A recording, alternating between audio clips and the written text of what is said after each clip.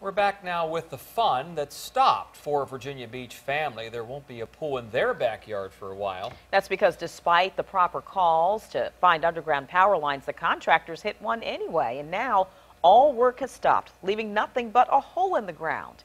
They called 10 on your side, and we got Matt Gregory right on it. So, Matt, what is going on?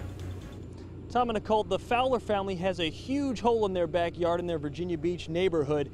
And to make matters worse, they don't know when the problem's going to get resolved. I mean, we were excited because our daughter's birthday is at the end of August, so she's going to turn 3. So all she's been talking about is pool. Sophie Fowler's birthday party would have signaled the opening of the family pool, complete with a mermaid theme. And when the family settled on a pool company in June... Well, they said it would be done pretty quick. They would be done excavating like that day and then put up the pool walls the next day. I mean, it was going to only be a couple weeks to get everything done. Mother Kelly Fowler called Miss Utility and had their lines marked. And a few days ago, they broke ground. So they're digging. I see them out here. My husband's kind of in and out, and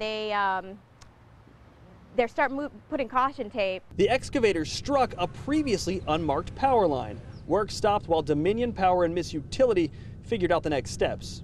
And this morning, the supervisor told me it was energized.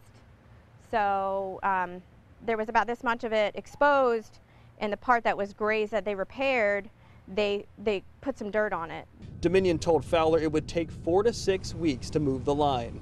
This morning, I was told that I should ask the pool company, and the pool company, you know, they don't want to mess with it anymore because it's a power line. Instead of a birthday pool party, Sophie Fowler can't even play safely in her backyard because of the giant hole where her pool should be. I want to go out front all the time with the kids. I want to keep them in the fenced yard, and it's still summer. They want to play, and it's hard because you're worried that one of them's going to run over here.